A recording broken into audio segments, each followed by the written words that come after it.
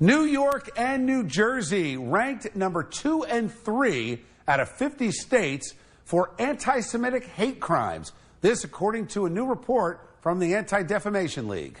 To address this disturbing fact, Democrats and Republicans in the New Jersey legislature are pushing a new bill to combat anti-Semitism in public schools and institutions of higher learning. Democratic Senate President Steve Sweeney and Republican Senator Bob Singer have co-sponsored the bill. The Council on American Islamic Relations doesn't think the bill is necessary.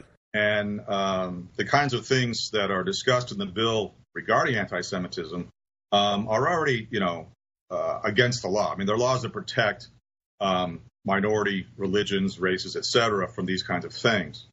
What the law really does is prohibit the discussion of the policies of a foreign government on New Jersey's campuses, which should be protected by the Constitution. Joining me now.